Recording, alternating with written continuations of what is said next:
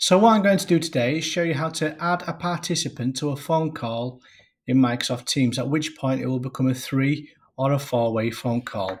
So to begin with, I'm going to call Adele on a mobile, and I'm going to do that by clicking on Adele's telephone number here.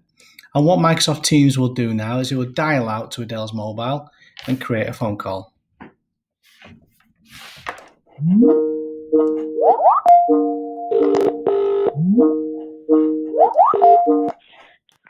Hello. Hello, Adele. So what I'm going to do now is add another participant to this phone call, and I'm going to dial Chris, an engineer within iTex. So I've got an existing phone call here with Adele, and I'm going to click on Show Participants here.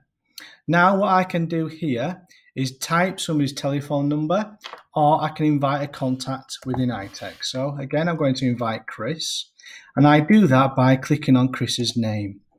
Now what's going to happen? Teams is going to call Chris. Unknown participant is now joining. And make this a 3-way call. So we're just waiting for Chris to join. It says here, waiting for others to join. Now hopefully Chris is here. Hello, Chris. Hello. Hi, Adele. Hiya.